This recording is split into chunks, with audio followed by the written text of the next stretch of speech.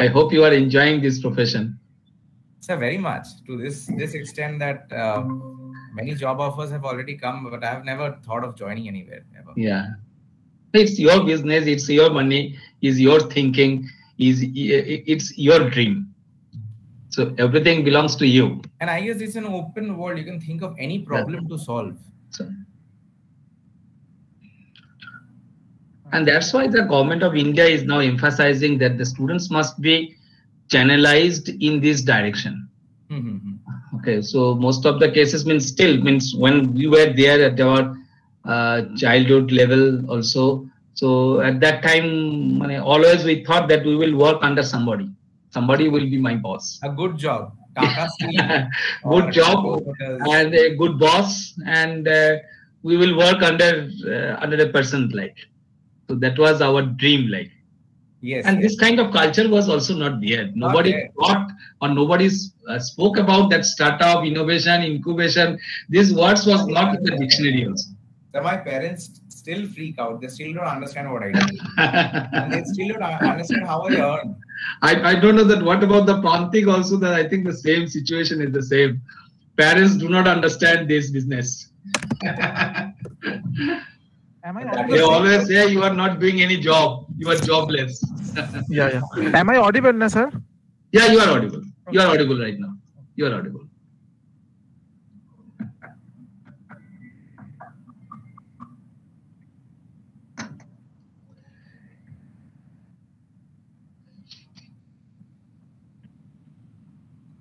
So we have broken up this 1.5 hours in something like this. In the first 45 minutes, Prantik will speak about the briefs about an entrepreneurship journey and what he has already encountered, and he'll give an introduction to the business model canvas. Moving forward, I'll take over the business model canvas, though we'll give a brief of it because a detailed business model canvas can go up to 1 day, 2 days. Anywhere. So we'll give a brief, and if people feel that they are kind of more interested, we'll try so our objective is only to create the interest among the students. Yeah, it's not like that we will give a particular problem to them and they will solve it, but at least they will understand that this is also a process. Yes.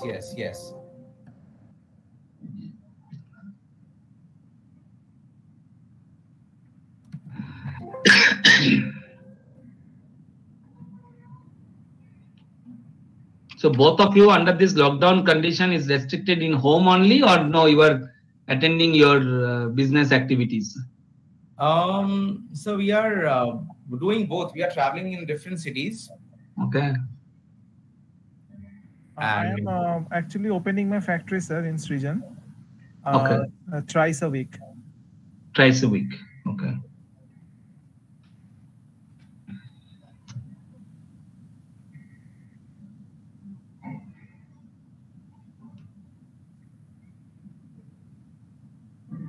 So you have started full-fledged activity in that complex, industrial complex. Yes, sir.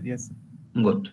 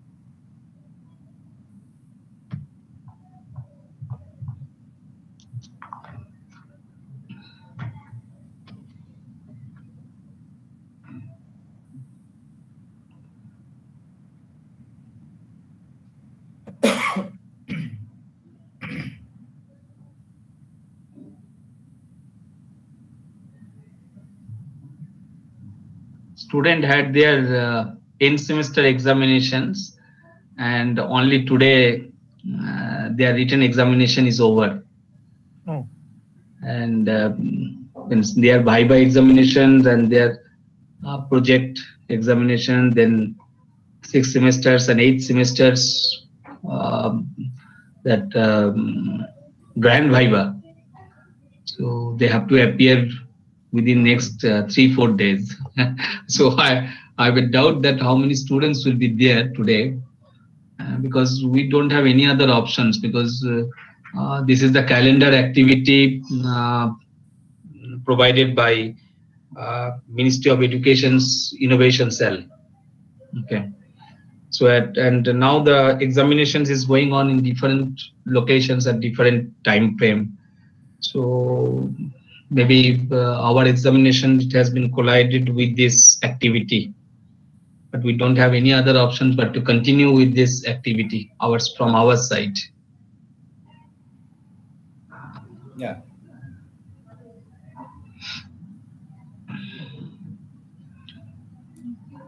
So just wanted to ask, one Institute Innovation Council exists only in Shibpur, or is it a central? No, it is a kind of all India. So every every higher educational institution, okay, so they have IIC. Okay. They have an IIC, and this IIC is basically controlled by Ministry of Education as well as AICT. So for the AICT educational institutions, they have their IIC, and we are under Ministry of Education. We also have IIC. So each and every NIT, they have IIC. And basically, this is the culture that the government wants to inculcate, this particular culture. Yeah, I guess it's very much necessary. Yeah, it is. It will take some time, because means getting interest into this kind of activity. Initially, the student community will think it is a risky one. So unless and until they see through their eyes, interest. It is, because I have experienced this in the last 10 years. I started off in 2011, 12, and it has been a very rough journey. It has been just recently that we have gathered some experience, got into some newspapers, products are getting into the market, people are praising us. But before that, 10 hours has been a horrible nightmare journey. But once you get the taste of it, it's like falling in love for the first time. You won't like anything else. Right. In your wildest dreams, you will not think of anything else. So it'll happen. It'll happen. Don't worry, sir. No, we should not depend upon others. Being engineers, also each and everyone has the capability to build away organizations like. Okay, and that's the beauty of the students, and they're the cream students. Okay, so if they are unable to do it, then who will do it? Yeah, because in any case, we have to fight. At least they have a merit. They have a brain. The only thing is you have to fight. You know, we have to. And we are finding a lot of people, and from there we understand that this is not the money only. Okay, so startup, incubation, innovation is a passion. Yes, yes. It is a kind of passion. Definitely, it's require money. But even if somebody does not have the money, then there are other ways are there to survive in the market. And like money is a tool. Money is a tool. Objective. Yeah. If you have a dream and if you have a concept or the idea, people are there to purchase your dream. Absolutely. So money is not at all a problem. Sometimes we just think about the money and we find some sort of escape route that we do not have the money, then how I will have a business? How will I gather so much of money for crores and crores? No, I see from the very beginning and at the very front, the condition of Prantik. I know each and every conditions of Prantik, like each and every day of Prantik. I know, sir. I have heard a lot about you from him. So if he can survive and if he can succeed, okay, then I have the hope that if somebody has a dream and passion and interest, okay, then nothing can restrict that fellow. Yes, absolutely. Thank you, sir. Thank you, sir. Should you let us know when we should start? Yeah, I think we should wait for another 2-3 minutes. Sure. I know that this time the students will be less because of their examinations. But it will be in a recorded form, it will be. And I hope that only the students, those who are interested, they will be present over here. So unnecessarily not to make a big crowd, okay, not interested people also join. Because we are finding that each and every programs like that, those who are interested, they means join from the very beginning and then they stay up to the end, like. Right. Our objective is, even if we can inspire a student, a single student, that will be also good for us. Yes, absolutely. Thanks, John.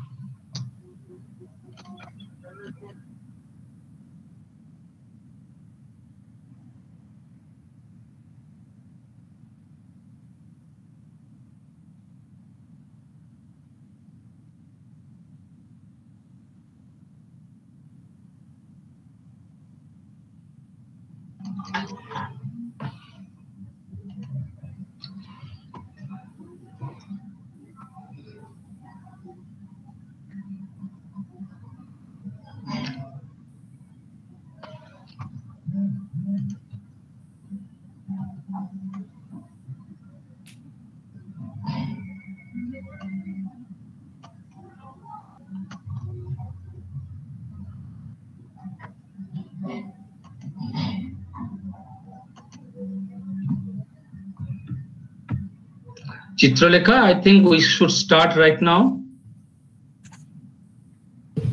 Okay, sir. Should we start? Yeah, it's already we are late by 5 minutes. Okay, sir. Okay. So, good evening, everyone. I'm Chitralekha Datta. So, in today's fast-forwarded world, a lot of us come across variety of ideas now and then, and in this, a major step is giving a shape to those ideas and making a business model out of it. To get started, it's really important to develop a clear view of our value propositions, operations, customers, and finances. And the business model canvas provides you the path to that. Today, we are all gathered here to know the steps in building a good business model. And we have our esteemed speakers, Mr. Prantik Sinha, co-founder of Agastya Buoyant Private Limited, and Mr. Dikhesh Mukherjee, founding member of Fresh Technology Solutions Private Limited. We welcome you, sir. And now I'll request Professor Subhashish Bhomik, sir, Dean Research and President of Institution Innovation Council, to inaugurate today's session. Hello, I am audible? Yes, sir. You are audible. Okay.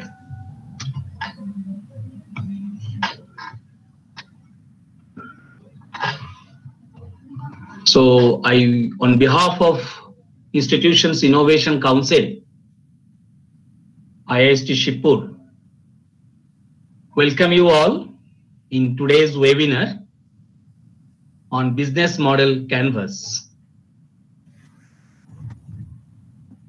A very good evening to all of you. For the last couple of months, we are organizing similar events regularly to systematically foster the culture of innovation, incubation, entrepreneurship, and startup ecosystem in this institute. IIC is envisioned to network individuals, expertise and the resources to encourage, inspire, and nurture the innovative ideas of the young students and transforms their thoughts into working model and possibly for the startup. This is an ecosystem which we are trying to build in this institute so that the students can learn to work towards the product building, which seems to be an imperative from an economical point of view, and also culminations of all the skills which are required for one who aspires to be an entrepreneur.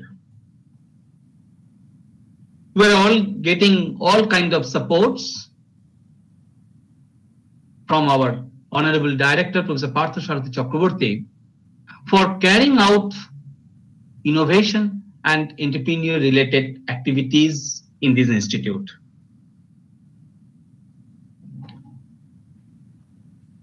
The business model canvas is basically a strategic management template. And this is used for developing the new business models and documenting the existing models also. So a business model describes the rationales of how an organization creates, delivers, and captures value in economic, social, cultural, and the other context. So the process of business model constructions and modifications is also called the business model innovation and forms a part of business strategy. The business model canvas, this basically it offers a chart, a visual chart with elements describing the firm's or the producer's value, propositions, infrastructures, customers, and the finances. It is assisting the business to align their activities by illustrating potential trade-off.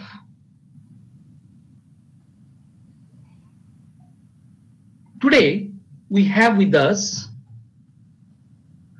two young, very young alumni of this institute, Mr. Prantik Sinha of Augusta Buoyants and Mr. Diptesh Mukherjee of Messrs. IIEST Technology Solutions, who will share with us their journey as an entrepreneur and how to prepare the business model canvas for a startup. And this will definitely, it will foster a sense of confidence and ability among the students to meet the future challenges. I'm sure all of us will be benefited from today's deliberations. Thank you.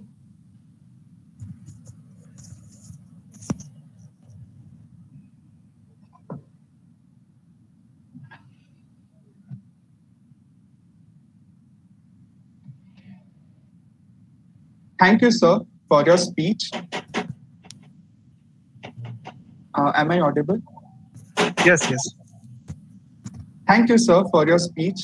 May I now take the opportunity to introduce our first guest speaker for today, Mr. Prantik Sinha. Mr. Prantik Sinha, co-founder of Augusta Buoyant and Augusta Invention, is an alumnus of this institute from the Department of Aerospace Engineering and Applied Mechanics. He was responsible for the design and implementation of underwater lift bag for the Indian Army and has also brought several technical changes in the working of advertisement sky balloons. Mr. Sinha has been associated with the startup culture for over 6 years in consultancy and lead business development, and his area of expertise are agriculture, environment, water, and energy.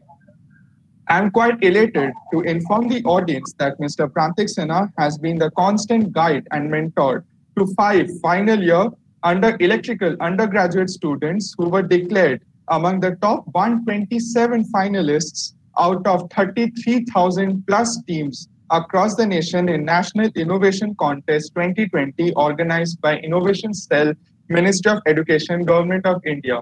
Over to you, sir. Thank you for this nice introduction. So before starting, I just want to present my slide. One second.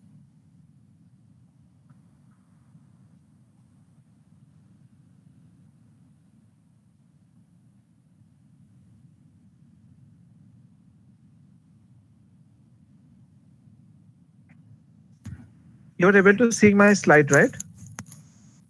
Yes, sir. Yes. So, as Sir rightly said, that entrepreneurship and all these development goals that we have is a new buzzword. So the thing is, I'm introducing myself. My name is Prantik Sinha, and I'm the co-founder of Agastya Point and Agastya Invention. So I belong to a very middle-class Bengali family, and the journey of my startup journey can be anyone's startup journey. It's not that I am from Harvard or Stanford or something like that. I belong to your college, and I was a very mediocre student. I was not so much, first, second, or third. I'm a very mediocre student. So, but the thing that one point that gave me the spirit of doing entrepreneurship was solving problem skills. So this skill, solving problem skill, is probably one of the major, major skills that has to be in an entrepreneur's dream. That how to solve problem, where to find problems, because problems. India is a land of problems, and we have huge amount of solutions. Means a problem can have 100 number of solutions. Within that 100 number of solutions, probably 5 solutions can be profitable, 5 solutions can be scalable, 5 solutions can turn up into an NGO or a no profit, no loss model.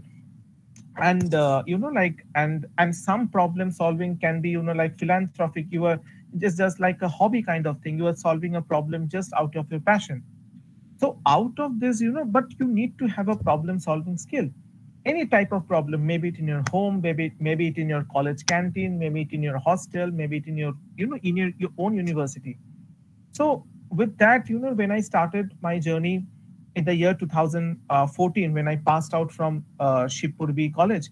So what I had one project which I did in Indian Army, and so when I was able to solve a problem for Indian Army, I thought, okay, I could do something with my own talent, with the guidance of the professors, with my team members. I could do something for the country. So that was the point which which triggered me that, okay, I have probably something to do for the nation. So that was the first thing. I didn't know anything about startup 6 years back. So what we thought, my team members, what we thought is that let's open a company and let's start. For 1 year, I couldn't say to my dad or my mother that I have opened a company. I just told them, okay, I'm preparing for PhD after doing my master's. So that 1 year I took in my hand to form the company or to think about my future. What should I do? Should I do my PhD or should I do my startup thing? But ultimately what happened, I could, I got an opportunity in the Indian television in a Bengali reality show known as Egiye Bangla. The main trigger factor was to join the show was to meet Saurav Ganguly. I'm a huge fan of him. So I just went to Egiye Bangla to meet Saurav Ganguly, and that was it. So Egiye Bangla was a platform for entrepreneurs, for Bengali entrepreneurs, so that they could do something good in their business. So there I could see a whole lot of startups, then could understood what is a pitch deck, what is a business model canvas. We were being mentored by IIM Calcutta Innovation Park. So when I when I was in the boot camp, when I was doing those classes by IIM professors and all over the world, the entrepreneurs were coming from Paytm, from Big Basket, and all those. Then I could see, okay, so this is what we known as startup. Okay, fine. Then I was, imbibing those virtues, or what the entrepreneur should have, how they should talk, how they should be groomed, or something like that. Then gradually we floated our ideas, and then in the long run, subsequently we became one of the top 3 finalists of Egiye Bangla. Then we got incubated in IIM Calcutta Innovation Park. Then when I was telecasted in the television, then my parents were astonished. They thought, okay, what have you been doing these days? And I told my mother and father that I want to do this startup. Now, what happens in a Bengali culture, if you can overcome the family barrier, that okay, the family is supporting you, then you probably have won 60% of the battle when you are at the starting phase. And when my parents have seen me in front of Saurav Ganguly, Sanjeev Goenka, and all those people, they felt, okay, my idea has something, because they have recognized it. So that's the first step which I took. Then there were many award shows, there were many programs and many interviews that happened, which gave me a brand value to the company and also myself. But that was a real life, REEL. That was a show reel kind of thing. That's a television show. But when I started my actual journey, it was completely a different ballgame. You don't have orders, you don't have money, you don't know what to do. Your team members ask for salary. Your team members don't know why to be with you, because probably you don't have orders, and you can't motivate them, because sometimes what happens, you are yourself not motivated at some time, because huge number of problems comes along with you. So that point of time from 2016 to 2018 was a huge mental, like blogging that we used to do every day, brainstorming together, that how to survive this company, from where we'll get money, how much money should I ask from my father, how much money should I ask from my friends, and all those things were happening all together. Because we were a hardcore manufacturing company, and a hardcore manufacturing company needs a machine, needs raw materials. Probably you get a one piece of balloon order, but you have to procure raw materials for 10 balloons. With one balloon costing, or like profit also, you don't have a huge amount of money to buy the material for 10 balloons. So in those things we are stuck. But gradually, like keeping our patience, keeping our mind cool and all that thing, we started off a journey day by day. But the one thing that I should teach you guys who are my juniors, that it should feel, you may be, devastated in your heart or inside, you may be devastated, but to the customers, but to your team members, you have to show that it is a cakewalk for you. You have to show your smile, you have to show that, yes, you don't fear, and you have to show them that I am there, why to fear? So yes, so gradually, so that's the starting, that was the starting of my career, that how I started my journey. And if you see that we have got funded by GITA, from TIFAC, from IMCIP, from DST and GIEST Germany, and gradually we came to a revenue of 6 crores in the 6 years. So thanks to my team, probably I am not the only one who have done that, but yes, my team members have done a great job in supporting me and the company. So these are the products broadly of Agastya Point. As I said, like they said that we are into controlling water pollution. So what we do is we manufacture trash booms and oil booms to restrict the flow of trash and oil on the waters. We make biogas balloons to store biogas. It's a flexible biogas storage tanks that can be transported, portable, folded, and hanged anywhere to reduce the space. So we make different kinds of product. We make this cylindrical balloons. We make these fish tanks. We make helicite. We make blimp.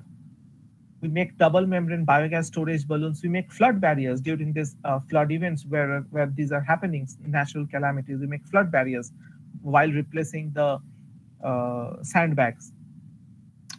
We are doing aquaponics in various sectors where there is no soil or there is no field, but for the urban people, we are setting up aquaponic structures.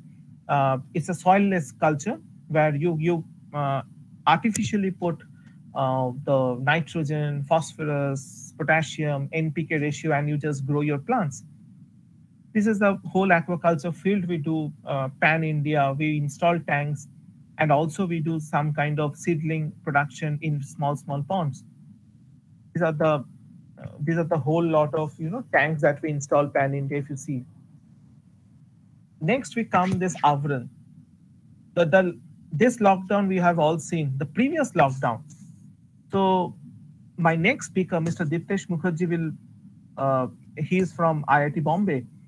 So he is my school friend, and we have all seen together grow up and all that thing.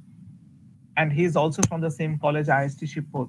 So what we saw that, okay, let's do something, because we are just sitting idle, because first lockdown, we don't know what to do. It was the first lockdown in our career.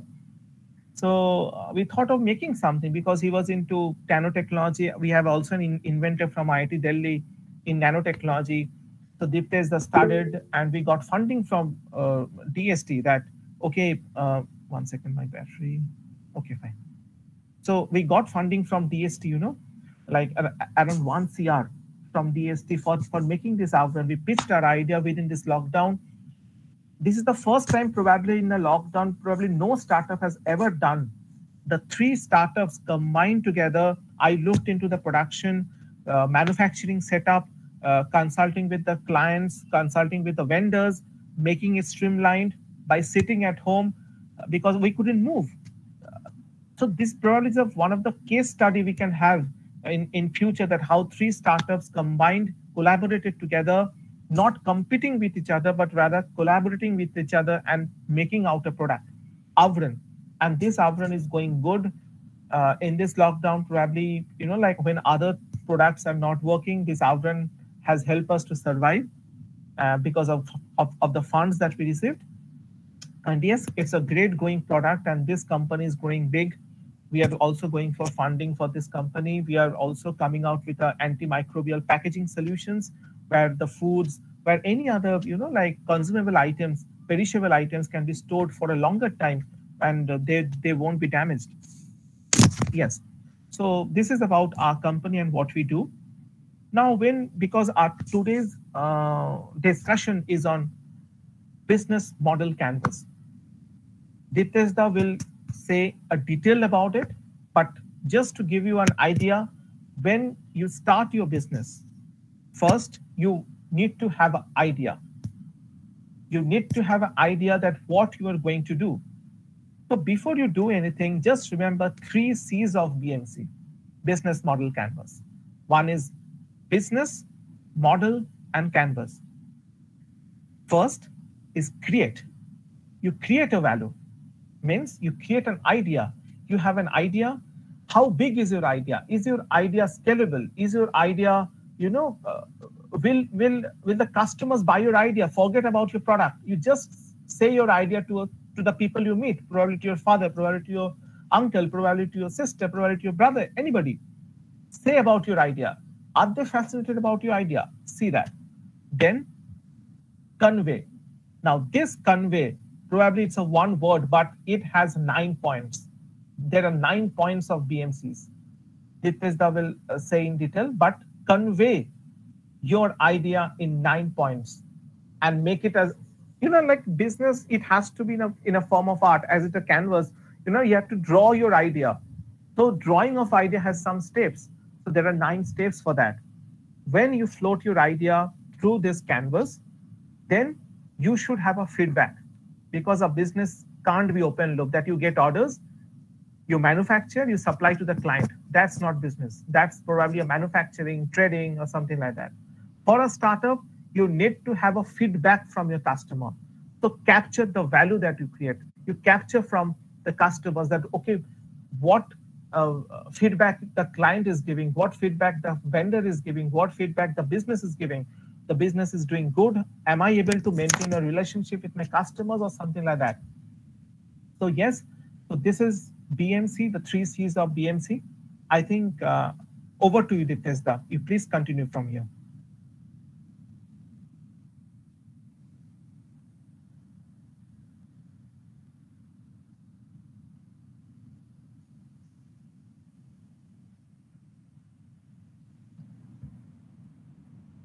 Yeah. Hi, good evening, everybody. It feels very nice to come back to my alma mater after a long 12 years. I guess it's one yug. It has been a long 12 years and it has been a pretty exciting journey. And when I was there in IIST Shibpur, though I had always been a very good student, I had never stood second in my school life. But post class 12, puberty hit, and after 18 to a good level, we got attracted by many things, and I got sliding down the ladder in terms of my results, in terms of my education. But probably my hunger and thirst towards learning something new increased day by day, and my attraction towards any kind of conventional studies decreased day by day. As a result, I was not able to concentrate much on studies. But I used to go through a lot of things that were happening around the world. It was in third year when Flipkart was launched in around 2007-8, when the word entrepreneurship sounded very different, something which you could do for yourself and something you could express your desire, express your value to the whole of the world. The whole world is an open chain in front of you. But to realize that dream, it took me close to 10 years of struggle. I got my graduation from IIST Shibpur, and I went to IIT Bombay for the sole reason that I wanted to pursue entrepreneurship as a career. Though I went into the ecosystem, learned about it, and the first company that I started in 2011-12 was a technology-based consulting company. Had multiple projects with the defense, the army, as well as multiple projects with BCCI, and a lot of clients from inside India and outside India. And what I learned is that you make something, you manufacture it, you sell it. It might be a software, it might be a machine, it might be something of sort of a solution. While cradling down the journey, what I learned is there is a structure which always existed from the time of Jeff Bezos, from the time of Steve Jobs, from the time of Paul Allen, but we didn't know about it. What we knew was we had to do something, a business. We don't have money, we don't have resources, but we need to do it. Things were available everywhere. We started relooking at all the opportunities. We started relooking at our mistakes. And in spite of, as Prantik told, nightmare journeys where, during the struggling period, a good amount of time goes to make your mom and dad, your parents, your loved ones comfortable, and yet keep focused on your journey that I need to reach here. I'm not going to go sidetrack. I'm going to get slapped 100 times, 1,000 times, but I'm going to rise back and give it one more try. Every night you would feel like, that's it, I'm going to leave it. But then again, you feel, okay, tomorrow, let me give it one more try. This one more try has driven me from 2011 to 2021. And probably the lockdown had been a mastermind where it was a boon, I would say, where for the first time, 3 startups, some Abhishek Sehgal, a co-founder of mine from IIT Delhi, me from IIT Bombay, Prantik from IIST Shibpur, we collaborated together. I haven't seen ever, other startups or big companies even collaborating for a noble cause. Here, we actually didn't think of profit percentages. We didn't think of anything. We just jumped into it and we thought it was a good product. It could reach to India. So we combined our skill sets and started the journey for Avran itself. Avran, by the way, is a long-lasting disinfectant. You use sanitizers. So it's kind of a disinfectant for any kind of your cell phone or your wallet or any kind of your personal belongings, if you spray it once, it stays disinfected for 15 days. So you don't need to sanitize. You can use it, you can put it on your clothes, your mask, you can wash it, and yet this whole product works nice and works fine for 15 days. So you don't have the hassle for sanitizing every day. This product we pitched in front of the Department of Science and Technology. Sign IIT Bombay had helped us a lot in guiding us how to launch the product, how to go about the minute details, and probably whatever I'm going to tell you about business model canvas is something that was taught to me 4 or 5 years back by masterpiece professors, master people from Singapore, USA, from colleges like Harvard, Stanford, from colleges like NUS. And at that point of time, I didn't find a lot of interest. I did find interest, but not to a huge extent. But as we moved down the experience lane, we understood that 3 C's that Prantik talked about, the first C is like, business, model, canvas. Business is about creating a value for solving a big problem. Model. Why do you require a model? You require a model because you kind of have to deliver or convey the second C, that value to your customers. Now, this would have completed a business. Why would require a canvas? Why would you require to capture it, capture that value? Because unless you understand every nook and corner of business, business is not about making something, selling something, and earn money. Business is about, it's like running a family. Business is about maintaining the balances of customers, as well as your supply chain network, as well as your logistics network, as well as your manufacturing network, your employees, your stakeholders and investors, your incubators, and this is just 50%. The rest 50% is your family life, your mom and dad, your girlfriend, your wife, your brother, everybody. Because you are being the panic boy of your family, and every day your parents are this close to heart attacks, and you have to convince them every day. You have to move on. So with this, I'll start off some technicalities of business model canvas, and don't think it to be a very serious something. Try to visualize it. If required, we'll take on more sessions offline or online. And I'm pretty sure, to me, after these 10, 11 years of a learning journey, startup has become my way of life. I don't start up for money.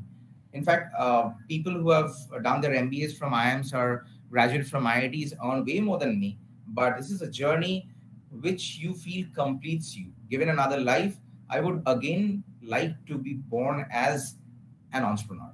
So that's the completeness, that's the satisfaction of being an entrepreneur, struggling, failing, and yet moving towards your goal. So with that, I'll start off a presentation. I hope all of you guys will find it interesting.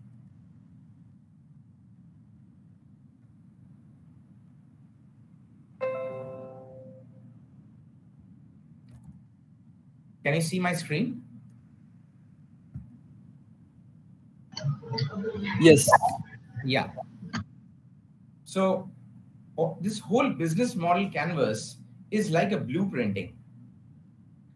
We all have seen films, right? Cinema, film.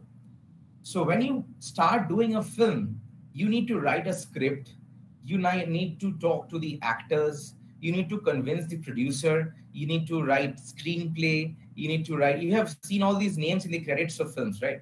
So you need to write the screenplay. You need to write the dialogues. You need to go for locations, finalize that, look at production, shoot for it, then do a PR for it, release it, earn money. It's a huge amount of task. A startup is not very dissimilar from making a film, with the entrepreneur being the director of that film or the filmmaker. If you're a filmmaker, you might not know about the best about photography. You might not know the best about acting. You might not know the best about editing. You might not know the best about production, but you have to be a jack of all trades. That's the crux of it. As an entrepreneur, Just imagine of any company. Imagine of a company that we all know about, Tata Steel. Eventually, it was my first company. I couldn't join it. Tata Steel is a massive giant. It has got a production center. It has got a PR agency. It has got a supply chain network. It has got distribution network. It has got its R&D department. It has got its logistics. It has got its marketing strategy. With all this under one podium, what you get is a bar of steel at a price that you can afford. Believe me, it's just one line, a bar of steel at a price that you can afford. But the amount of Herculean task that goes behind making this bar of steel at an affordable price is itself an innovation. I can bet anybody of you who goes into the startup journey will feel after 2 years that if you needed to recreate any of the businesses, even if it is like creating a smartphone or an app or anything, you would, scratch your head saying that, oh my God, I would require crores of money to do it. In MNCs, people do have a lot of budget. But when you start off, you have zero, absolute zero. You have no money for yourself. You have no money for starting the company. At that point of time, we sometimes, tend to hustle, but we don't tend to go in a structured manner. But that is a point of time, a structure, a canvas, a model is going to save you from any kind of losses, any kind of noise in the business, and help you smoothly and monotonically grow on. I am Diptesh Mukherjee, the co-founder and CEO of Abstract Ideas. Abstract Ideas, by the way, is registered as a Fresh Technology Solutions Private Limited, and we operate under the brand name Abstract Ideas. I graduated from Shibpur, as you can see, worked with Whirlpool Corporation for futuristic refrigeration process, and also along with NASA in US. And I have 20 patents granted, co-founded startups on robotics, artificial intelligence, and nanotechnology. The debut product had fetched, Avron, as I told you, had fetched the Alexander Graham Bell Award or the Aegis Graham Bell Award and the Chenelier FMCG Award for the best product launch of the year 2020. We had won the Startup International Conference at Taiwan in 2018. Last year, during lockdown, our effort was recognized by Department of Science and Technology, Government of India, who had declared as one of the winners for the best COVID-19 innovations in 2020 for Avron. This has been my journey so far. Now, I had given a brief about why you require a business model or a business model canvas. And as I told you, you require a business to create a value. You require a model to convey and deliver the value, and you need the canvas for capturing the value, so that you have everything in control and you have the value getting delivered into the value chain network continuously, uninterruptedly, and seamlessly. Now, you might all ask, do business, why do you talk so much and why do you have to give so much of lectures? But believe me, 90% of your ideas will never translate into business. Never, never, and never. Why? Because idea is not even 0.00001% of the business, or not even 0.1% of the whole value that you want to deliver. Idea is just an idea. 2 people might think that it's a good one. 5 people might think it's a good one. But your city might think, the whole of Calcutta might think that it's a good idea because it solves the problem of Calcutta. But is the whole world thinking about that idea? Is your idea so big? Number one, can you deliver this idea with full professionalism, with full conviction, with a process, with a kind of value which satisfied everybody in that business? You alone cannot do anything. You need a team. You need a team from finance. You need a team from operations. You need a team from supply chain management. You need a team from marketing, branding. and everything that understands his customer psychology and tries to penetrate your product into the customer for their benevolence. Even if you go past this, come on, you get a funding of 1 CR, 2 CR, 3 CR. I can name you hundreds of companies which have been into the $1 billion club. I hope you guys all remember a company called Shibpur. In 2016, we used to buy a lot of our daily essentials, a lot of things like Amazon from Shibpur, because it had one of the most attractive discounts. Today in 2021, Shibpur is reduced to nothing. I can tell a number of companies who have gone through a good exit. Entrepreneurs have made money, and investors have made money. But I can name you 99% more incidents where startups have not been able to do anything, in spite of they had a great product, a great idea. You had money. We feel that we don't have money, and that's the reason we cannot start a business, we cannot run a business. But believe me, even after getting 20 CR, 50 CR, you feel you can do business? People have got 1,000, 2,000, 5,000 CR in funding. Still, they had collapsed. Money will help you run for a certain time, not beyond that. So unless you're in a structure, unless you're in a mode of inner salvation for doing business, unless you feel that money is just a tool, I have to use it. It can have hundreds of zeros behind that one. That doesn't make you rich. You are the poorest guy as the CEO of the company, and you are just using that money for the benevolence of every stakeholder of the business. So VC funds cannot save you. And product is not equal to business. I believe most of the people who are listening to this talk out here are engineers, because most engineers in our country tend to turn out into entrepreneurs. The first thing, please I took around 8 years to learn this. I hope my little friends should not take so much. And believe me, blindly, your product does not mean your business. Google had made a great product, but everybody knows that people before Google had made similar product. Google got out because they could deliver that product. They could capture that product. Most of us, mostly engineers, we tend to make a great product, a patentable product, some good newspaper covers and everything. And we think, okay, if we make this product, if we manufacture this, customers are going to take it because this is the die-hard need of the customer. But when you get into the market, you see, okay, it's probably a nice to have product.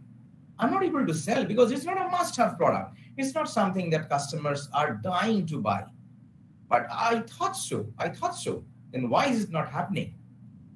It is at that point of time you feel that something has gone wrong.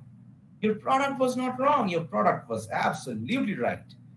But the fact that you made in your mind that product is equal to business is going to bring you down into a fathom of failure.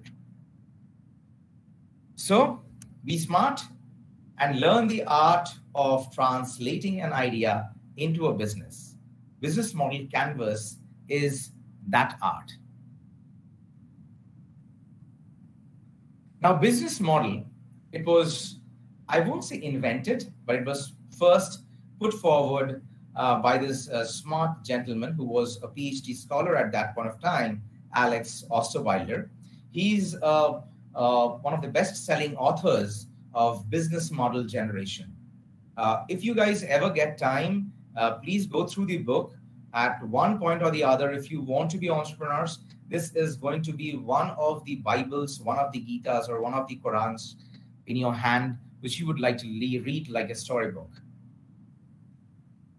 Now, this list of squares that you see in front of you is what we call as the business model canvas. This has been modified day after day, year after year, because the meaning of business in 1970s, as far as I remember, in 1980s, have changed. 90s had brought in a new kind of business, and the era of dot-com bubble have completely replaced the concept of business.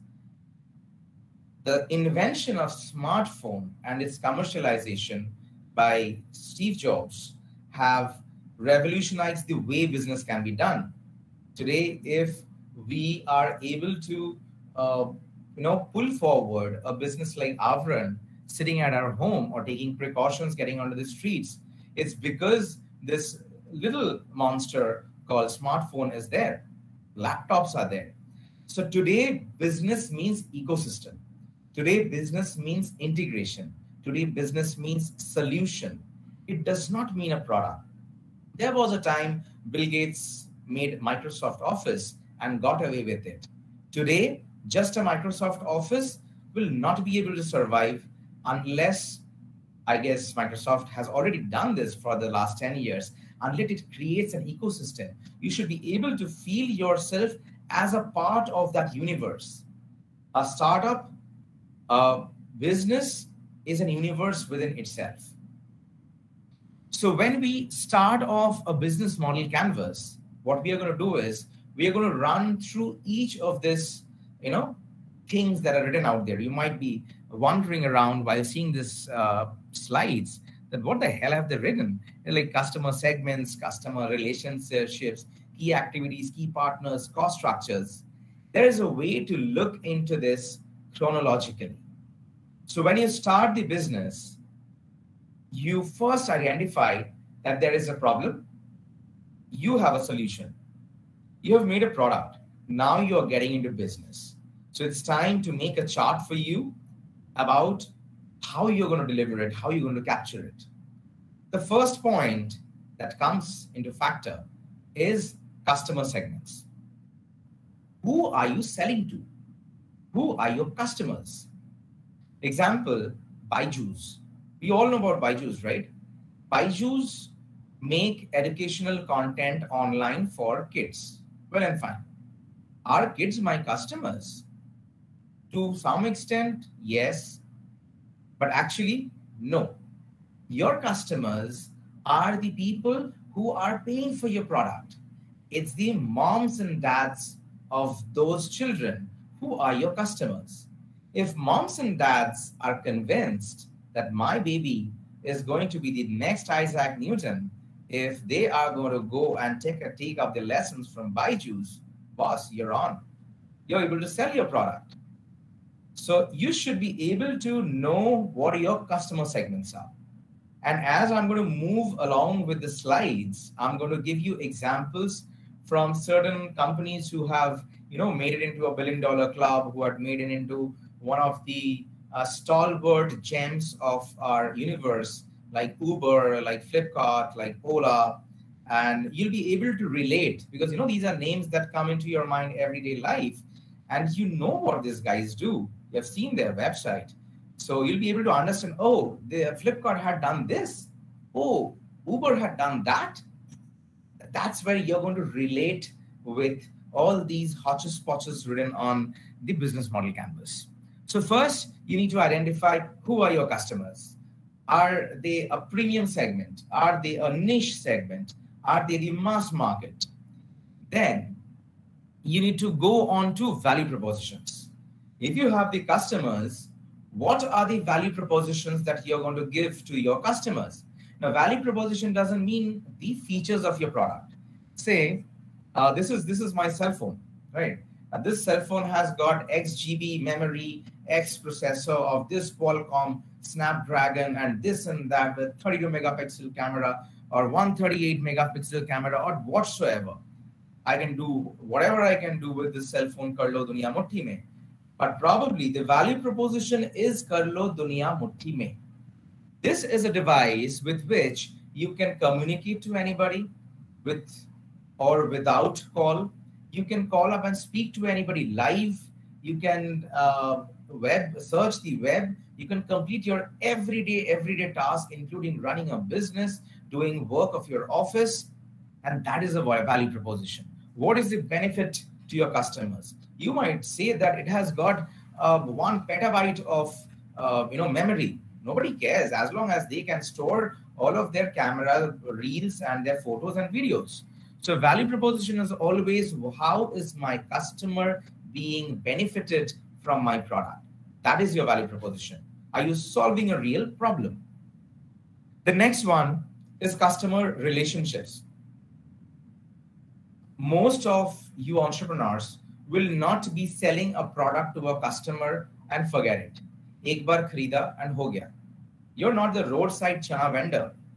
You want your customers to come back to you, to believe in your brand, to live your brand, to dream your brand, to spread your brand across the universe.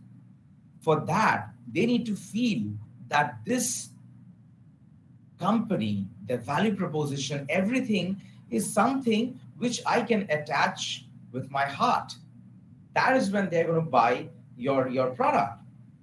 When we buy Maggie, do we think that it is a Nestle's product? Nestle is a good company, so I'll buy Maggie. Maggie has gone into our head to such an extent that anything we feel like eating, we go for 2 minutes, cook Maggie. And that first taste of Maggie gives you their value proposition, gives Nestle their success. It's not the money, it's not the fame, it's that first taste of Maggie noodles, which makes them billions and billions.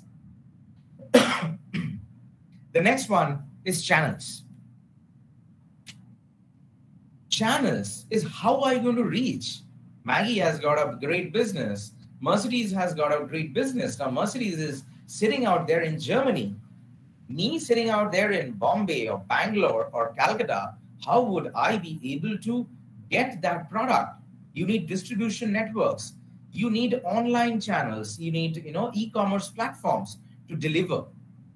You need, even Eureka Forbes, you have seen people coming to your door to, get a trial for you and then selling the product. So on feet is also there. Once this is done, then you have to think, what are my revenue streams? Now you think as a business. I can get a subscription-based revenue. I can get a one-time cost for my product.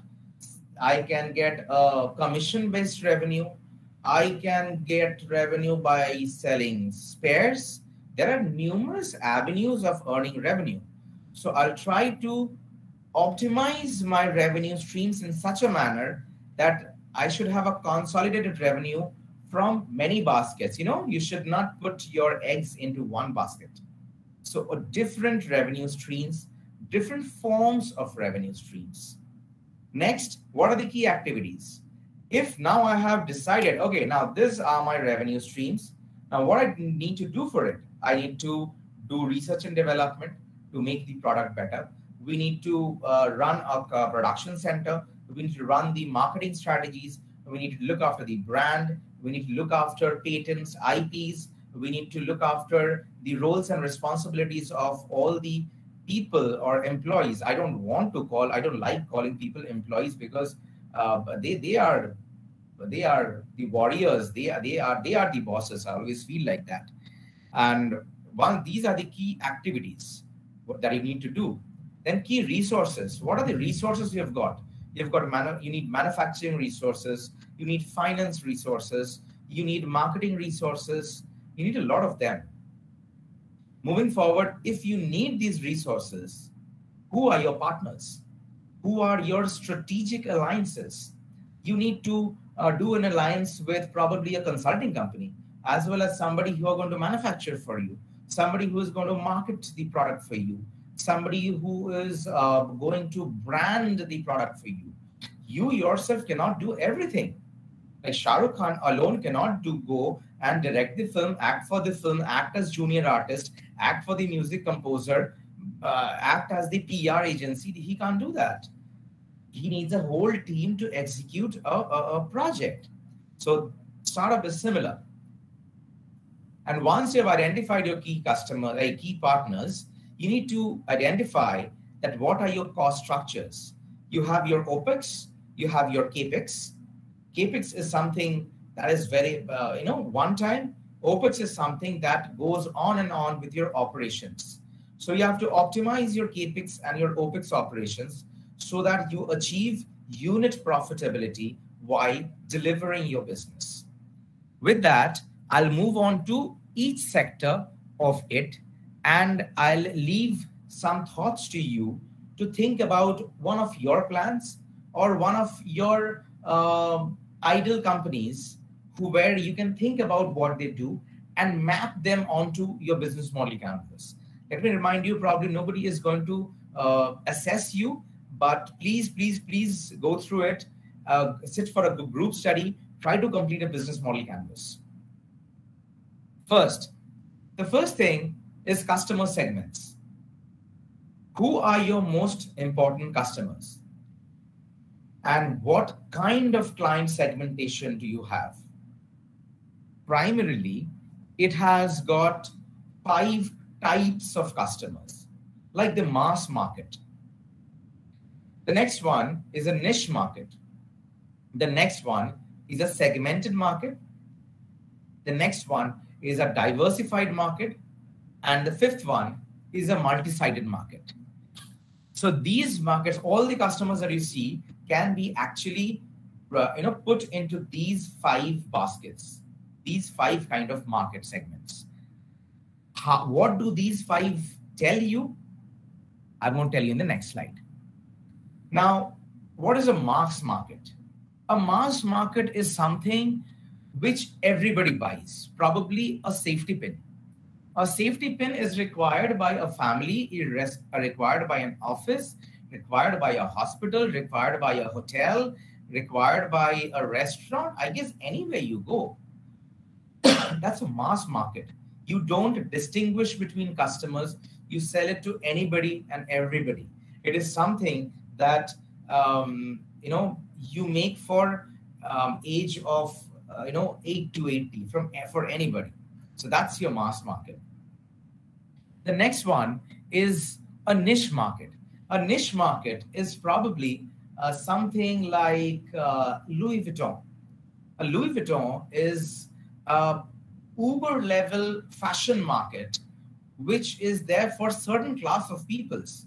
You won't ever see Louis Vuitton giving a 80% discount and giving you a bracelet or a bag at $150. They don't want to. It's for a specific niche kind of customers. Next, what comes up is a segmented market. Now here I'm going to give an example of Uber. Uber is for everybody. So at least with a certain income level, you can use Uber. But Uber again is a segmented market at the same time, because you have Uber Share, you have Uber Go, you have Uber Toto right now, you have Uber XL, you have Uber for Corp. So within the mass market, you create different SKUs of your product for different segments of your customers. Uber Share is for people who don't want to spend a lot of money and they don't mind sharing their cab with somebody else. Uber Go is for a greater segment of the market. Uber XL for people who like to live a little classy. Uber Corp is for a different segment of customers. Now, again, a diversified market is something where you can go for like Ola or Flipkart, etc. Like Flipkart initially started for books in 2007, if you remember. They used to sell books. Flipkart has diversified into your smartphones, your laptops, your electronic items, your apparels, your fashion requirements, your sunglasses and whatnot. It has diversified the market. The next one is a multi-sided market, a market which has got different phases to it. For example, again, in Uber or in Ola, you have the drivers, you have the riders. Both are customers. Your drivers are also customers. Your riders are also customers. So they form a totality of the market, which is a multi-sided market. Moving on to value proposition. Now you need to get this very straight in your head, that what are the problems that my product or service is solving? Now we as entrepreneurs sometimes think that, okay, I have built something. I have myself done hundreds of times, a number of products. I made a fantastic product. I was spellbound at my own invention, but it didn't work out because probably people required it, but not to an extent where we can make $1 billion business out of it. It didn't work out. Fine, we learned from it. So at that point of time, I understood that we need to solve a problem big enough. And what are those problems that we need to solve? And what is a distinct identifiable impact that my solution will have in the user's life? Most of the points will come under these 6 buckets. Number 1, cost. Xiaomi phones are a classic example of reduction of cost. Risk. If we don't remember, insurance is a product. Insurance is something which value proposes de-risking our lives, de-risking the problem of money in our lives. Status, iPhone, no question at all. Mercedes, BMW, status. Experience, probably Javed Habib's salon at one point of time used to be a user experience where, we used to be cluttered with roadside salons, and we didn't have a Tony and guy every day in our life for getting a haircut or getting a makeover done. The next one is time, something that saves time. A classic example is computer, a product that saves time in doing a lot of calculations and many things. And the next is money. Money saving is probably, again, a very important thing that comes under value proposition. But money comes last. You should think of whether you're saving money for the customers at the end. You should deliver to propose a value which your customers cannot, move away from. It's always has to be like it's like dating a girl. If you go and you need to ask the girl for another date, you need to make the person understand that you're there for her. You're there for, I'm sorry if I'm being gender biased, it's a girl or a boy, anything, you can date anybody.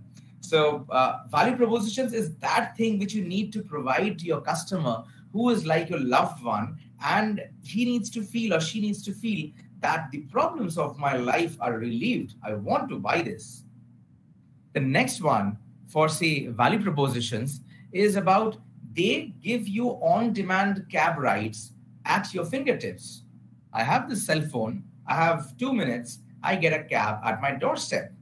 And they work on all these segments. They work at reducing costs. They work at the risk of not getting cabs. It is a status symbol through some of their product portfolios. It's a great customer experience right from the app to the cab. It saves time of hustling for a cab. It also saves your money. So what you can do is, if any of you have an idea, you need to find out what are the problems that you're solving, and you need to find out what are the value propositions you're getting in the same line. Don't think of the features.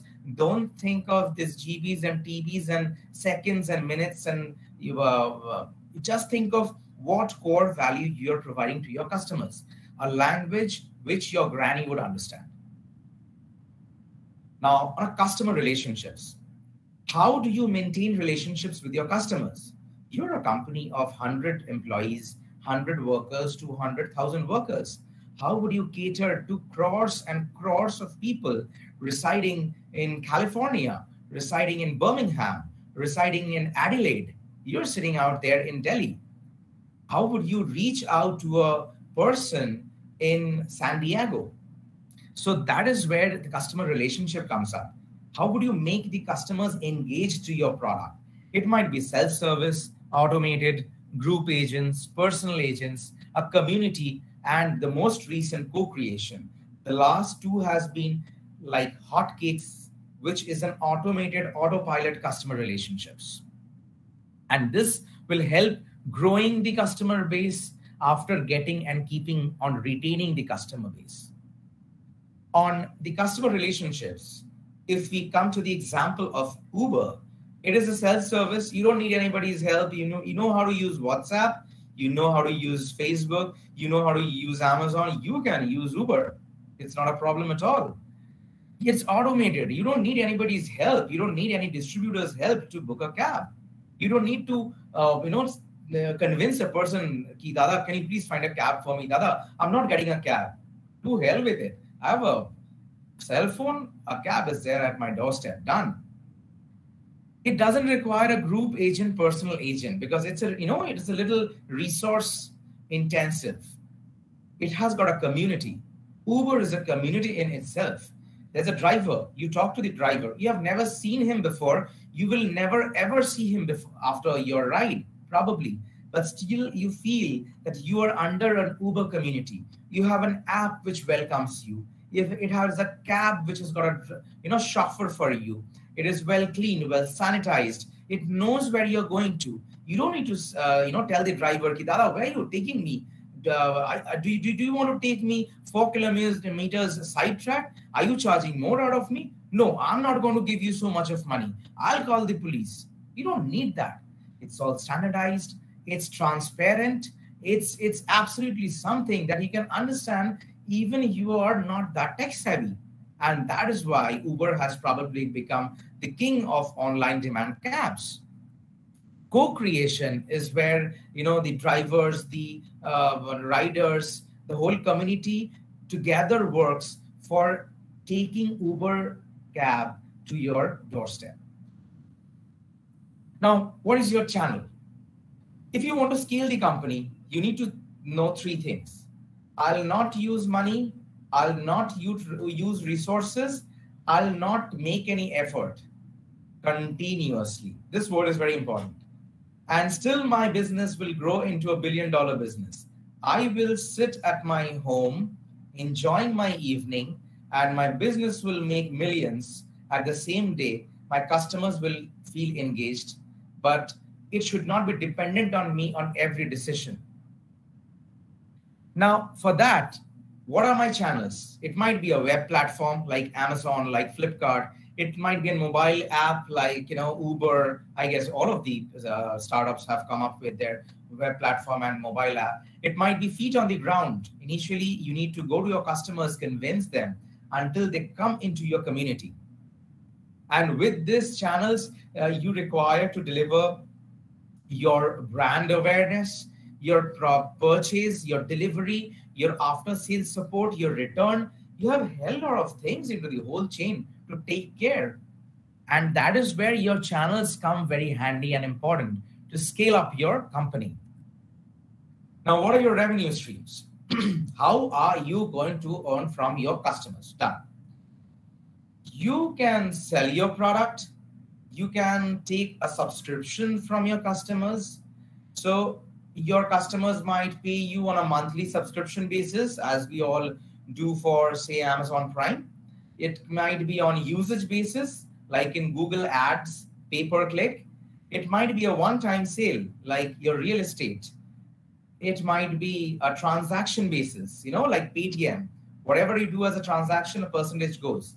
It might be on a commission basis. Say, for example, Airbnb. When you book an Airbnb, Airbnb takes a 10% commission on the whole booking. It might be an advertising fee. Google charges its B2B customers with an advertising fee, and it makes its sites free to the common people, to the mass market. So we all say Google is free, but 97% of Google's revenues come from its advertising fee. That's their main channel of revenue, their revenue streams. It might be asset sales. You are selling a product which has got a depreciating value, a physical product. Say like Prantik's product, the Biofloc tank is an asset. When he sells that product, he earns by that asset sales out there. Then outcome based. Say I might not charge you. You might not give me any money. You might not give me a subscription. I might not charge you a transaction. But when you get a value delivered to your doorstep, I earn a small commission out of it. So if you have an outcome, I'll earn. If you don't have an outcome, I'm not going to earn, I'm going to bear the loss. So that's an outcome-based business. Then leasing and renting. So if you say like Rento Mojo, they're buying assets, they're buying furnitures, they're buying different sorts of water filters or washing machines or refrigerators, and they're leasing and renting to you in a structured model. So that is where you're earning your revenues from, and you're leasing and renting. So these, 9 sorts of revenue streams are there, and you have to decide these are going to be my revenues, because your company can be framed in the form of a certain kind of revenue stream. And if you juggle your mind, you can frame your company to form a different kind of revenue stream. As an entrepreneur, as a co-founder, you need to break your brains into what will be less on the pocket of the customers, and at the same time be the best for your company's pocket. That is where you're going to emerge as a winner. So when you think of your business or your idea, you need to find out what are your revenue streams. Now, don't get a huge number of revenue streams. Try to stick to 2 to 3 sorts of revenue streams, so things will be transparent as well as things will be concise and crisp. Now, what are the key activities? The key activities that we will be taking up in a company as a co-founder or a CEO is production, customer support, marketing, sales, sourcing, platform management. What is platform management? So, Amazon has a web platform, a mobile app platform. Flipkart also has it, Ola has it, Uber has it, most of the online business have it. But you have no idea what tremendous amount of effort goes on in an utmost urgency level on the management of this platform. If this does not happen, believe me, you buy something from Amazon, it will get vanished off in the logistics, and none of you will be able to know. It's because of Amazon's platform management, your item is being delivered to your house so easily.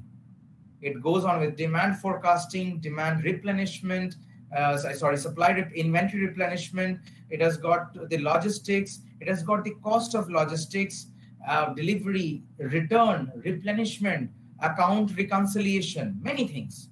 So all those key activities has to be taken care by the team together. Then comes key resources. What are your key resources to run your daily business? You have your office spaces, your IPs, like your patents, publications, your specialized experts. So if we are doing a nanotechnology business out here, we need to have somebody who is an absolute specialist in nanotechnology. You should have specialized softwares. Like Swiggy does not use a Zoho. Swiggy use a specialized software for food delivery at your doorstep. Have you heard of a food delivery generic software? No. Swiggy has a specialized one. You should have hardware infrastructure, like the Amazon Web Services, which we can't see. We also cloud computing. What is cloud computing? There's a huge amount of hardware, petabytes and petabytes of data, petabytes of processing power to get all these calculations. Just remember, you're ordering on Amazon, billions of customers are ordering from Amazon at the same point of time. Still, everything is running smoothly. You need to have specialized permits, licenses, regulatory compliances, equipment, and a lot of things as resources which will help you in running, maintaining, and capturing the values of a business. Moving on into key partners, we need to take care of a number of stakeholders like your suppliers, vendors, your distribution network, your business partners, your co-founders. In fact, your team is one of your key partners. The first professional field wherein to sell your idea, you need to convince your idea, is your team. Without your team, you're nothing. You're nothing. Next is strategic alliances with companies who are expert in that field. You need to have hand-holdings of different experts, different companies to build a value out of the idea that you have. And finally, it comes to a cost structure. What are my fixed costs? Like salaries, rents, licenses. So if we sell one bottle of Avron, still I need to shell out the salary for all the people who are working behind Avron day in and day out.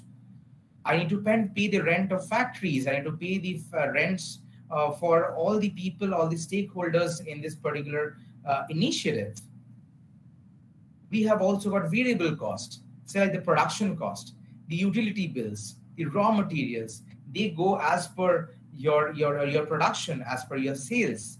Sometimes you need to buy raw materials, as Prantik was saying, that you might be selling 1 unit of the product, but in the market, your supplier is not going to give you the raw materials for less than 1 lakh products.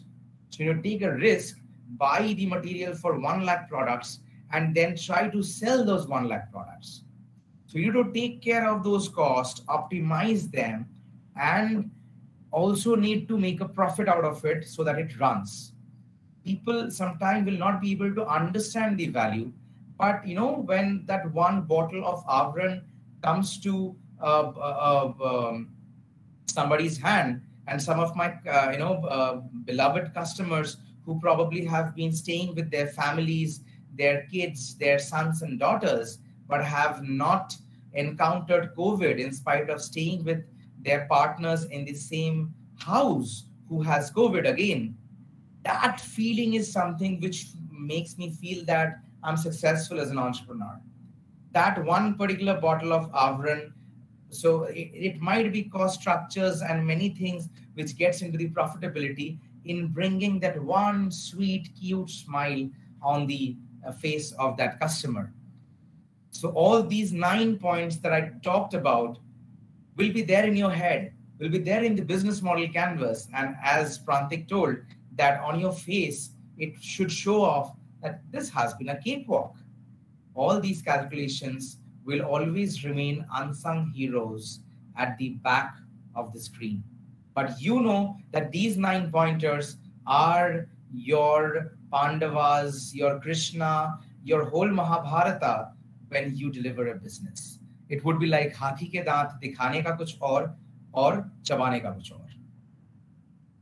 You also have to remember when you are going for economies of scale, like, right now my costing might be high, but when my bulk sales go, my costing has to reduce. So this is known as economies when you scale up. So as you scale up, your costs come down. That is known as economies of scale.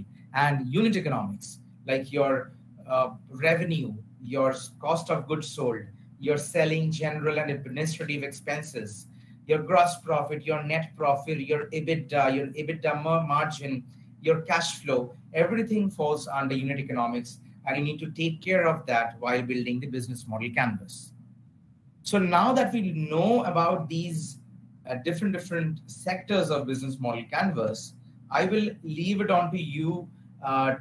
If you have any questions, or you can even type business model canvas onto Google, get this template, and just try to scribble a few lines. And I'm sure I'm going to have questions. But if any questions, you can reach out. I'll be more than happy. And if at least 1 out of 1,000 people find the same passion on startup and feel that they can change the face of India, we tend to either glorify or either criticize the government. It may be the central government or state government or this and that. But believe me, it's us who can change the country. Nobody can. If you feel that you can change the country, go for it. Try to do it in a structured manner. You might think that it's so unachievable as a dream. Believe me, when I started off, my mom, dad, everybody thought it was an unachievable dream. But at the end, सब कुछ ठीक हो जाता है. And if it doesn't happen, तो picture अभी बाकी है मेरे दोस्तों. Over to you for further questions.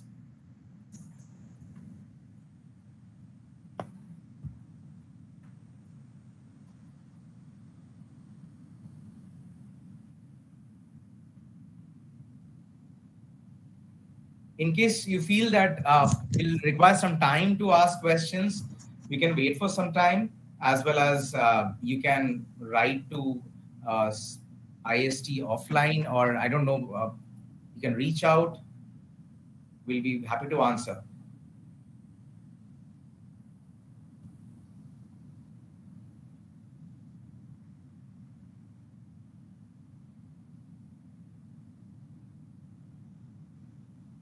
I have a question. Yeah, please. As a startup company, how did you started your marketing process? I mean, it's a new company and nobody knew about it. So how to reach people? Okay.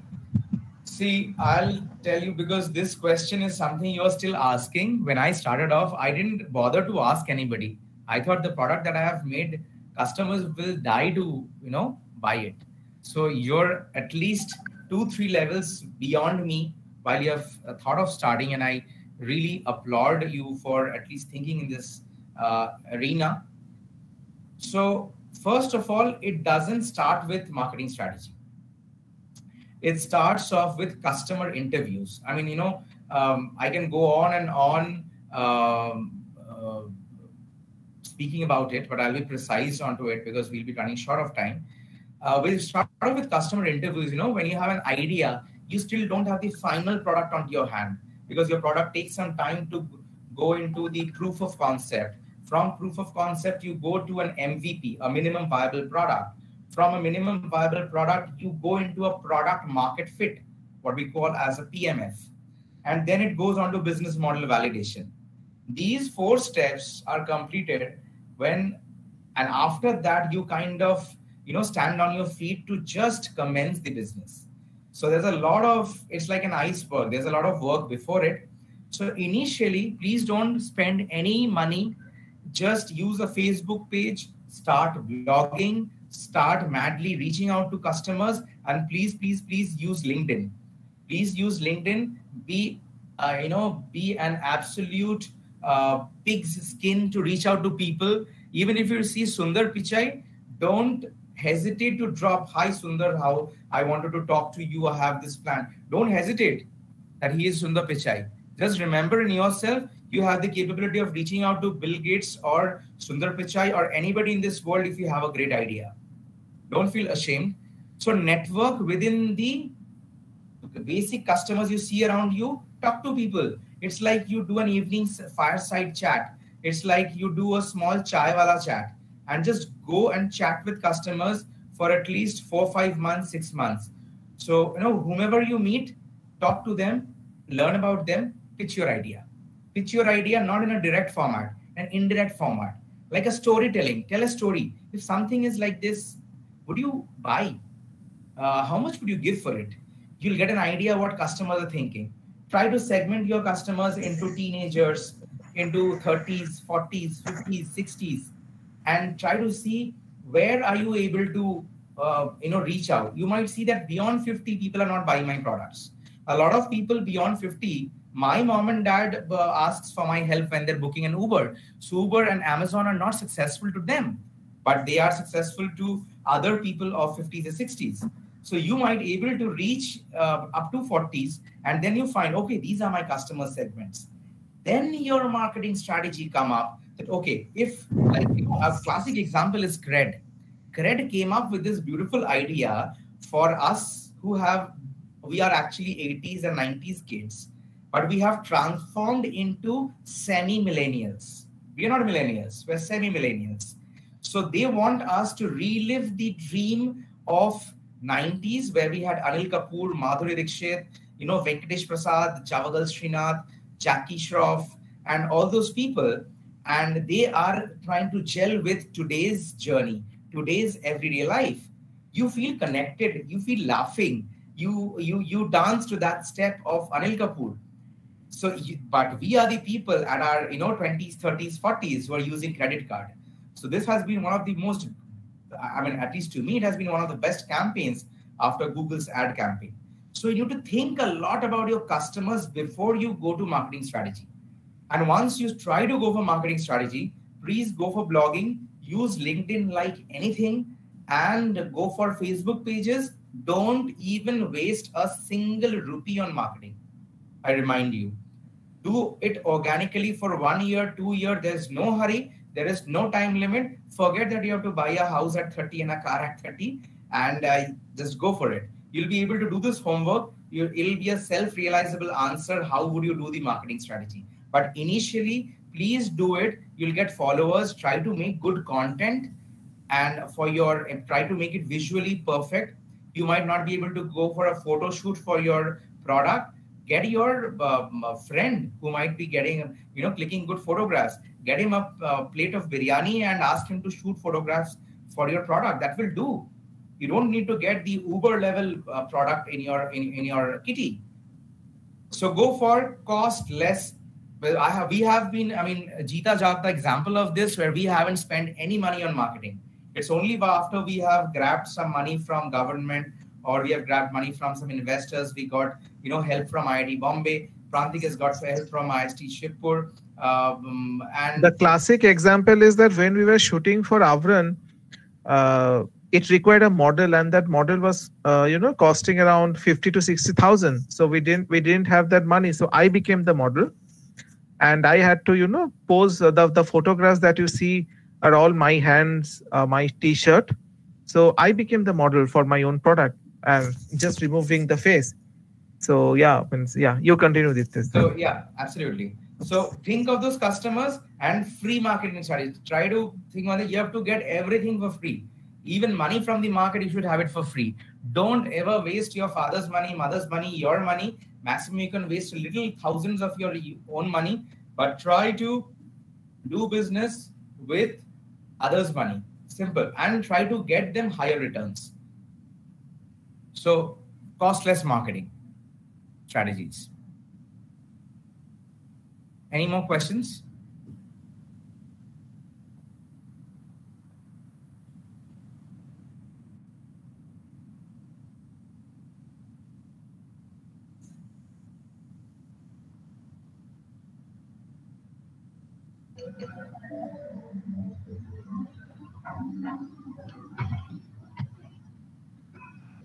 One question is there in the chat box. Yeah. Okay.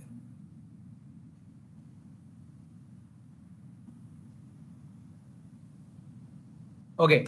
Here again a question which is very close to my heart, because I understood the meaning of this almost 5-6 years after my journey. See, you need to understand one thing, that the support from government is there. It's not that it's not there, but you should understand that we as entrepreneurs make a mistake, that we only feel that money is the only thing that we require as a support. The rest we all know, which is actually not. For position of the support systems, you have funding is a big thing. I understand. Customer connects, investor connects, feedbacks from industry experts. So for example, when we started off, we got into a program called Plugin, which is a joint collaboration between the Department of Science and Technology, IIT Bombay, and Intel Corporation. Now, as a common person, I won't ever think of reaching out to the CEO of Intel, but here we were having lunch and dinner and everyday chats with the CEO of Intel at that point of time, with the top management of Intel, who were guiding us, helping us think like the CEOs of Intel. We were nobody there at that point of time. So initially, this question has got many answers. I assume that you just have an idea. Because that's the worst case scenario. You just have an idea. With idea, nobody is going to give you money. You need to make it into a product. You need to make it into a solution. Then you need to approach customers, sell it to them, and then earn money. So you need somebody's support. You need the government support. The government so first you need to classify your startup. What is your idea on? There are 8 to 10 categories of startup right now in India in which your startup goes. I even assume that you have not registered a company. Don't register, not required. So what you do is you classify your startup first. Whether my startup is an artificial intelligence startup, a machine learning startup, an IoT startup, a retail tech startup, a SaaS-based startup, a fintech startup, an edutech startup, an agritech startup, or a nanotech startup, a robotic startup. There are a healthcare startup. So there are many, many avenues. You have to first decide, okay, I am catering to this problem. Say Avran is helping operating in the healthcare sector.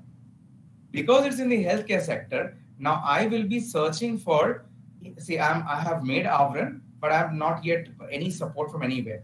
So what I'll think is, okay, Avron is a disinfectant, so it will be mostly used in hospitals, and it will be mostly used in hotels and maybe in houses. But because it's healthcare, I need to find out what are the programs that is available by the government, and government tend to disburse these funds through a a network of institutes.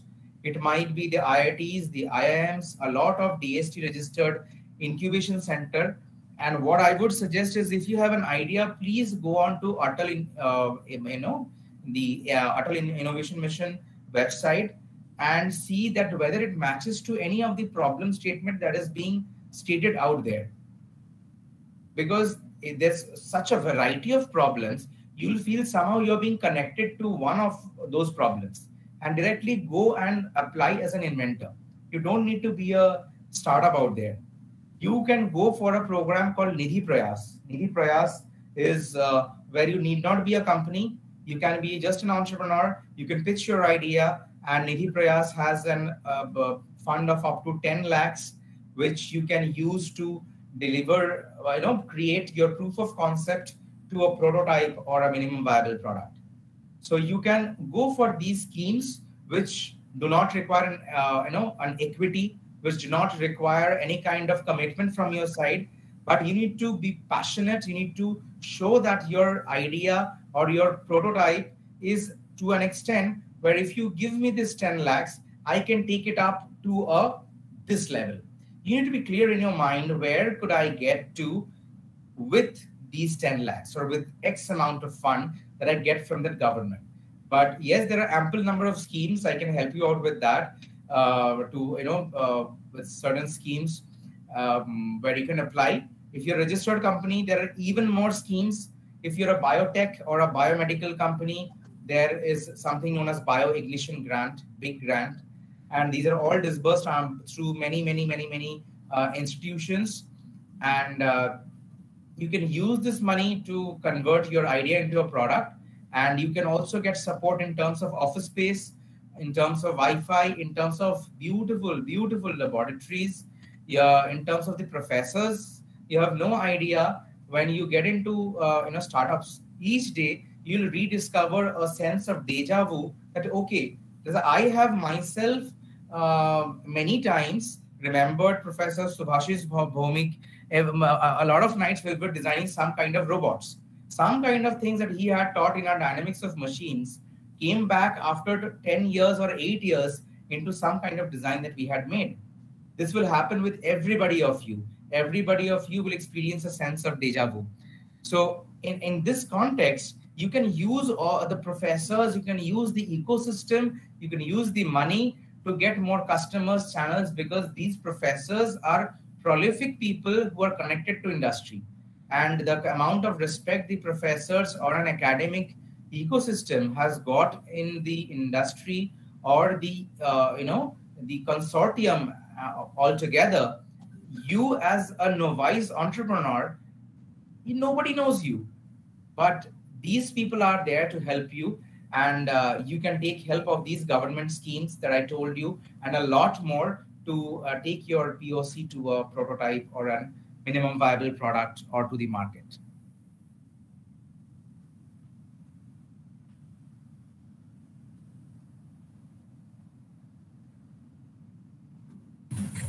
Good evening, sir. So thank you for your answer. I have one more question. After your experience with the startup, is there something you would like to tell your past self that, oh, I wish I knew Microsoft Project, or I wish I was able to do Gantt chart in my bachelor's, or something like that, which you could advise us before we... Just repeat something that I missed out that point. Can you please repeat it once more? Yes, sir. After your experience with the startup, is there something you would like us as people who are about to graduate, like the use of Microsoft Project Management or Gantt charts or any of these kind of business strategies, you think we can practice them while we are studies so that it could help us in the future when we try to go for startups? Okay. I would say, see, from my first stint in 2011 to 2017, I had tried out many things. and I did it in an unstructured manner. I was a very whimsical person. I was pretty decently good in innovations. I got patents very easily. I got a good number of patents, got the Young Scientist Award at that point of time, and things were pretty good in terms of making product. And I was overconfident that product is going to give me $1 billion business. Suddenly, I found out that I reinvented the wheel for these 7 years. So it's after a long terms of mistakes and a lot of ongoing mistakes, I found out that we require a structure.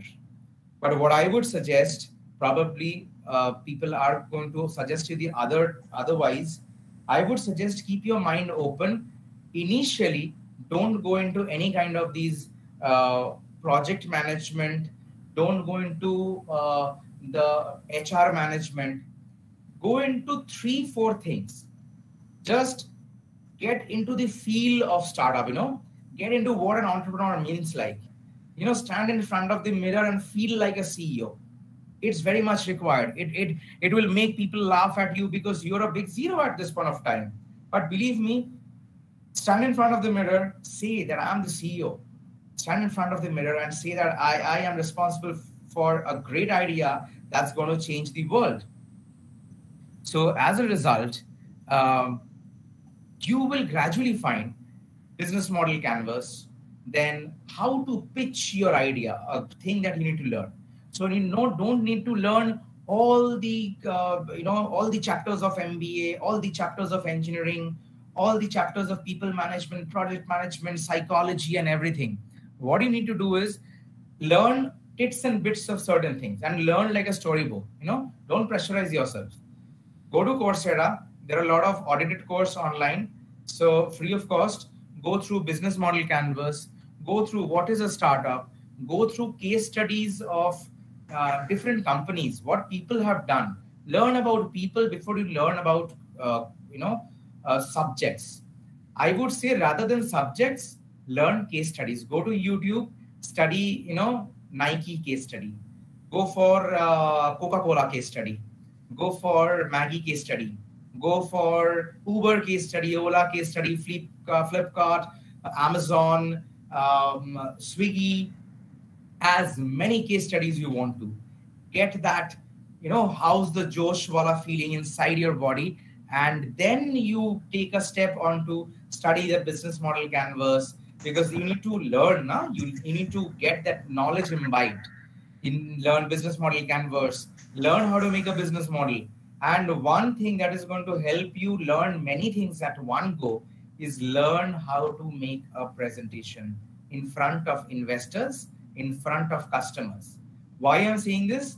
Making a presentation is the easiest crash course to know about your business. You will take a month to make a presentation, but each slide will help you or will instigate you read a lot of journals. What Uber is doing, what Swiggy is doing, what Airbnb is doing, what XYZ are doing. And then you go to a thought process. I need to do this for my business. And that is when you're, relating your business to all the points and nodes of your universe works. That is when you read this business model canvas and everything, and you understand. You don't have to read, you have to realize the thing from your within, what's happening all around. So do it as a mixture of initially unstructured, just study like textbooks, and then go for some structure. Do some courses of project management, initially go for case studies. Then again do an unstructured 3-4 days of case study. Is the way you binge on Netflix, you binge series after series on Amazon Prime or Hoichoi, you need to binge on case studies. You should not, you starting from morning, your eyes should open with a case study, and at the night your eyes should close with a case study. And this should not come out of force. You should feel like doing it. If you have a date, when you're going to a date in an Uber, in those half an hour, you should feel like doing a case study. That's the madness that should go within you when you know your parents are against you, though my parents were with me. But you know your parents are afraid. Your family members are afraid. You know your personal life has gone on a toss, but you feel like, okay, can I do one more case study? You feel everybody is angry with you. Everybody will not understand what you're going through in your whole day. You're learning through courses. Your mom and dad will think, oh my God, I mean, at this point of time, what is the requirement for so many courses and everything? But you will be on a self-realization path where you will go on doing courses, you'll study, you'll plan for your business, you'll plan for a new revenue stream, you will plan for a new business model. And it's a combination of structure and unstructure with which you will gradually go. Believe me, that's the best way to learn. Stability and agility. Agility and stability. Step by step. One step of agility, which is unstructured reading and understanding. Then one step of stability, a composed, structured way of capturing everything into a canvas that you learned in the last steps. Then again a step of agility, then again a step of stability. And this is how you go on. Did I answer your question? I don't know. I sometimes tend to sidetrack, but I try to give a feel of everything connected when you are approaching a problem. Yes, sir. Thank you for your input, sir. Thank you.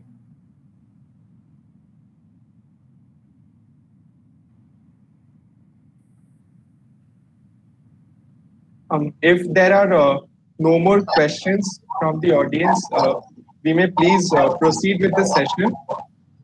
I would now like to invite Professor Tanmay Pal, convener, Institute Innovation Council, IIEST Shibpur, to please give the vote of thanks.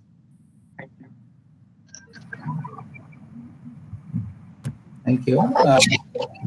First of all, I would like to thank our Director, Mr. Parthasarathi Chakraborty, for creating to start this kind of events, to organize events, to encourage the students to go and try out some ideas for entrepreneurship. I wish to thank our deans, our faculties, or the students and staff, and our IISc team for making this kind of events possible. And special thanks to our guest, Mr. Diptesh and Mr. Prantik. And most importantly, that I know Prantik, and means he has been helping us for a long time, and he took our students to get into the final round of NIC 2020. This kind of events means our aim for these events are to inspire the young minds that there is an alternative path for opportunity lying, that you don't need to have any job. Means instead of job, you can start your own entrepreneurship. It is not like that we are asking you to leave your job and go for entrepreneurship, but seeing these success stories, one can understand that means there is always an alternative path is there. And more importantly, a few days back, I have a discussion with Professor Bhomi, and it comes out that means nowadays most of these high-end equipments that we are importing from foreign nations, that cost us lots of money, and unless we have such startups or such such companies, they are producing those things, it is very, very difficult as a nation for us to sustain in the global economy. For example, that these medical devices like those who are assistive breathing devices, or just a few days back, this Air Force, they bought those planes or some helicopters from the foreign companies. So unless as a nation, unless we develop the ecosystem for startups and entrepreneurship, it will never be self-sufficient, and will never be able to compete in the global economy. So, since our institute, the students of our institute, they have always been in the forefront of our nation's problem and is solving the nation's problem. So our student has the capability, means that Diktesh and Prantik, they are both our students, and they have they have achieved the dream. So that our students are having the capability, and they just need the right input that we are trying to provide. Anyway, Miss, I wish to thank all of you for being here and listening to these problems, and thanks to Diktesh and Prantik for presenting such a beautiful presentation. Thank you, sir. Thank you, sir. Okay, there is one more thing that I thought I would share with you. There is a show I have seen sometimes that is called Shark Tank. I think those kind of shows, if you see that how to pitch your idea to the investors, so those kind of things that will be helpful for our young investors, means for our students. Anyway, so thank you all for being us. Yeah, this is something that please, anybody who is aspiring to be an entrepreneur, the way you binge series, any kind of series that you have, please binge on Shark Tank, all the seasons, and you'll find a great value. If you Shark Tank is on Amazon Prime or Hotstar, right? Yes, I guess so. Please watch it. But anytime, please go through Shark Tank. You'll find certain episodes on YouTube. You can pick up from anywhere. But this is something that is going to change your way you think about business. Go on, use case studies of companies who have been into Shark Tank and what they are doing right now. You will learn about Kevin O'Leary. You will learn about Mark Cuban and the best of the investors out there.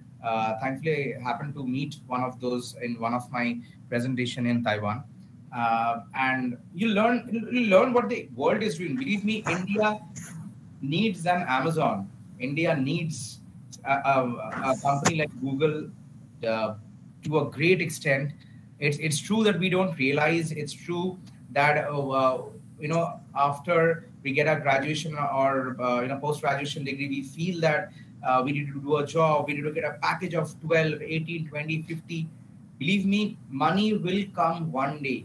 Money will be so a byproduct. You won't have to think how money will come.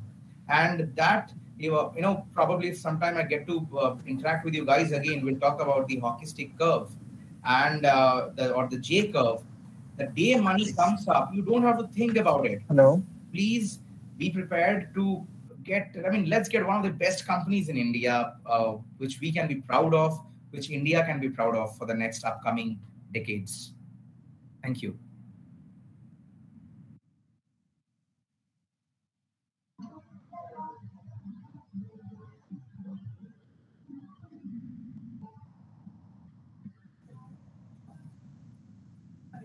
Okay, so thank you all. We shall discuss.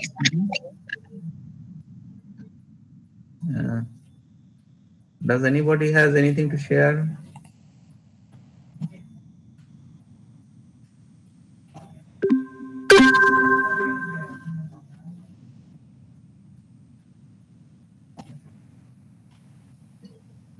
So we can end our program today.